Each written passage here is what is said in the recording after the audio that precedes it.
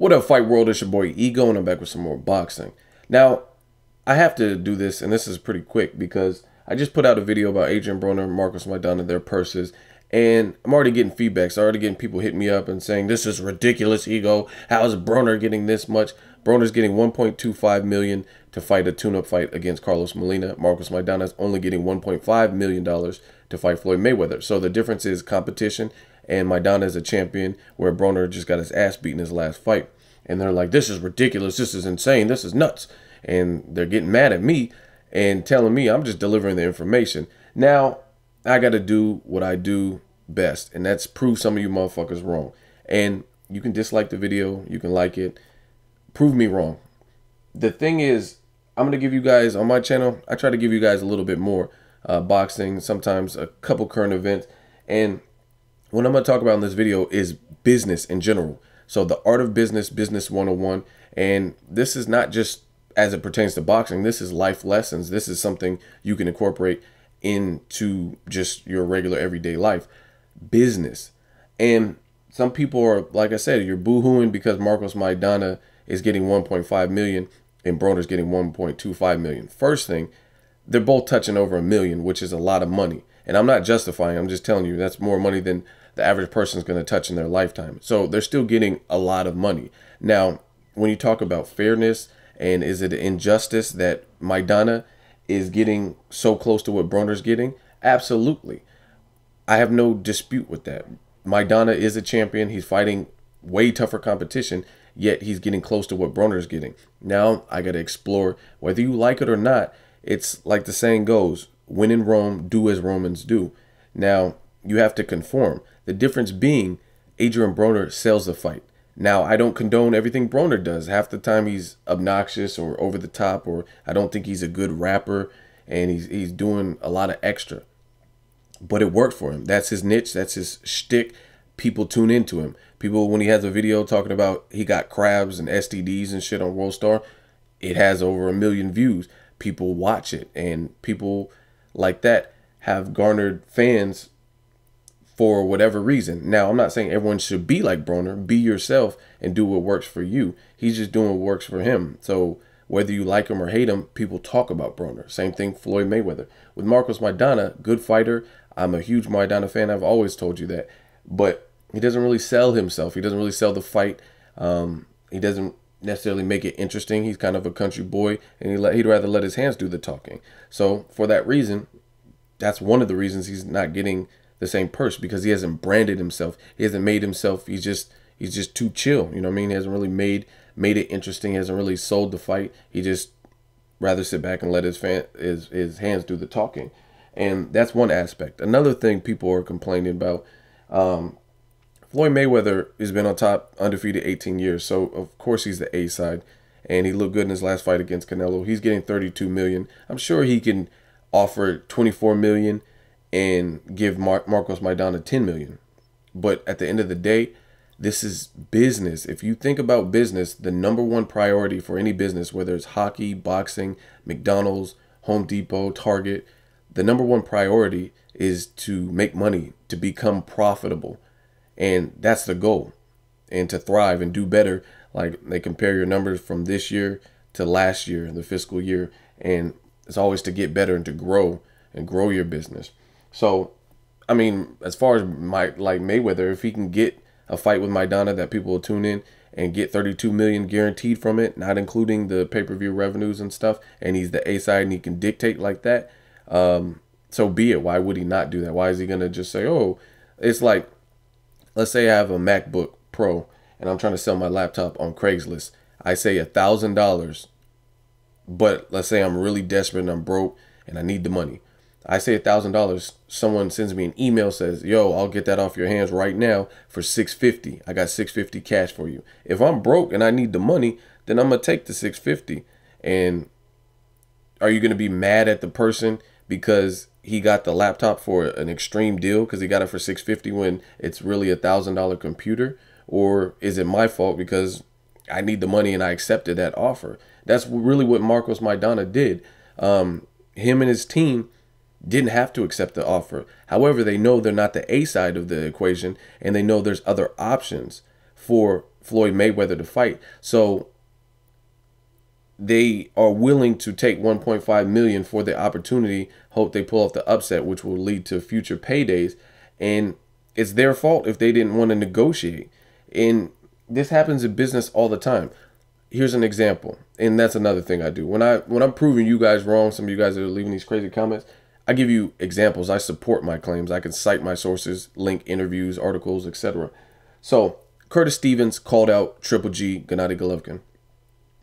They offered him something, HBO or whatever, K2 Promotions, whatever. They offered Curtis Stevens an offer to fight Triple G. The guy he called out, he didn't like it. He was like, no, I got lowballed. No, I don't want to do it, and declined the offer. So they went back to the drawing board, proposed another offer. That second offer, Curtis Stevens was on board with. He said, okay, I'll fight Triple G for this X amount of money in HBO, televising it, blah, blah, blah. The fight was made. Same thing with Edwin Rodriguez and Andre Ward. Andre Ward was getting X amount of dollars. They offered an undefeated fighter at the time, Edwin Rodriguez, a certain offer. He was like, no, I'm not fighting the pound for pound number 2 guy for this amount of money. He renegotiated and got more money. And then the fight was made, and he still got his ass beat. But those are 2 examples of boxing where the fighter didn't like it. They offered a counter offer. They weren't content with offer A. So if Marcos Maidana and his team are willing to take 1.5, and it doesn't matter what Broner's getting. Broner's his own fight on the same card, but he's his own person. If they were content with that, then that's what it is. You know what I mean? And if you go to, let's say, a car dealership, perfect example. Go to a car dealership and say you're looking at a Honda Civic 2013 model, and the regular price is $21,000. They're going to try, as the business, the car dealership, they're in it to make a profit. They're going to try to sell that to you for $21,000. So if they say, hey, I can give you this Honda Civic, I see you like it, you like the color, you like the features, $21,000. And if I'm like, yo, sign me up, and then we go and do the paperwork, I got a car, I'm paying $21,000 for it. Then next week, my friend goes to that same dealership, talks to the same guy, gets an almost identical Honda Civic, and he pays $16,000 out the door for it. Am I going to be mad at the dealership, or am I going to be mad at myself? It's not my problem, or it's not the dealership's fault if I took the first offer and I was just content paying $21,000, whereas the next motherfucker, my friend, went in and got that same car, the same model and shit for 16 because he was willing to walk or price match or whatever. He's like, oh, I can go to the dealership and get the same one for this dollar, and then they made him a deal. That's what Marcos Maidana did. If he took the first offer and was content with that, it is still a career high payday for him. But whose fault is that? It's not Mayweather's fault. It's not Broner's fault. It's his team's fault. It's his fault. He should have negotiated something else. I'll give you another example. I was working at Sears at the time, and we were getting, it was basically off commission. Like, you get an hourly, but it was like $4 an hour, and you had to bust your ass and like slang, and you got commission for it. So my paychecks were cool, but I would every day, no matter if I had a bad day, a hangover or whatever, I would still have to like grind just to make sure my checks were looking right. And I was just, they had a bunch of changes, management changed and whatnot, and I wasn't feeling the place anymore. I wasn't feeling Sears anymore. I was like, fuck it. I knew some friends that went over to Lowe's, and I was like, you know what, let me apply. They called me back. I was still working at Sears, mind you. I still had the job at Sears, still getting paid. Lowe's called me back, did the first interview, then I did the second interview with the store manager. He says, we want to offer you a job doing this. And the amount that I requested on my job application, when he said, oh, we're willing to give you this an hour for my hourly rate, it was less than what I had asked for on my job application. And me knowing that I already had a job that I know, you know what I mean, I had been working at Sears for over 2 years or whatever, and I already knew the routine, I already knew my coworkers, so I could stick with that. You know what I mean? There was nothing like I had no write-ups or anything to the point where they were forcing me out. I just wasn't feeling it personally. So I could stick to what I was getting for 2 years, for the last 2 years, stick to Sears, or I could cross ship and I'm only getting 50 cents or $1 more than what I was already getting. And then I was like, I can't accept that. You know what I mean? Like, I was like, oh, I already have a job at Sears, and I get close to that with my commission or whatever. And he gave me a second offer that I couldn't refuse. Put my 2 weeks into Sears, then I started working for Lowe's. The rest was history. Now, had I, in the job interview, had I just been like, yes, I'll take it, and it was just a consistent amount, didn't have to worry about commission, and it was only 50 cents more than what I was already getting, and I have to learn whole new protocol, whole new set of managers, don't know if I would like it over there at Lowe's, probably doing more manual labor because they got like pallets and forklifts and shit. And I took that first offer, then of course I was qualified for it, but I knew my worth. I knew I was qualified. I already had a job, so I already had stability. So I didn't give a fuck. If I didn't get the job, or if they were trying to lowball me or not trying to pay me what I wanted, then I'll stick to what I knew, which was Sears. But that second offer was chunky, so I was like, okay, making that hourly, fuck it. I'll leave Sears, which he didn't know, but I wasn't really feeling anyway. I'd like, with all the changes and the change in management and what they were asking of us at the time. So my Donna could have did the same thing. 1.5 mil, if he was like, nah, I'm worth way more than that, I'm a champion, fuck that. But Maidana knows he's the B-side. He knows that Mayweather has other avenues. He could fight a Sean Porter or Keith Thurman. He could fight a Kell Brook possibly. He could have went with Amir Khan like the Mayweather poll suggested. There's other options. So that's Maidana's fault. It's his team. There's no harm in throwing a counter offer out there. You know what I mean? You don't have to just like, oh, 1.5 mil, it's Floyd, and take it. So a lot of people are crying about this shit. There's nothing to cry about. He's still getting a nice paycheck, a career high. It's just not as much as it could have been. And then they want to bring up people like Timothy Bradley, the guy I was talking to. He was like, Timothy Bradley got $6 million to fight Pacquiao. Good for Timothy Bradley. Maybe Timothy Bradley is more business minded. He has history with Pacquiao. He won the first fight, although it was controversial. He still won it. He was still undefeated at the time, and he had just come off the Marquez win. So Timothy Bradley was in a position where he's like, fuck that. I'm not doing this fight for 800,000 like I did the first fight or whatever he got for the first fight, knowing his worth.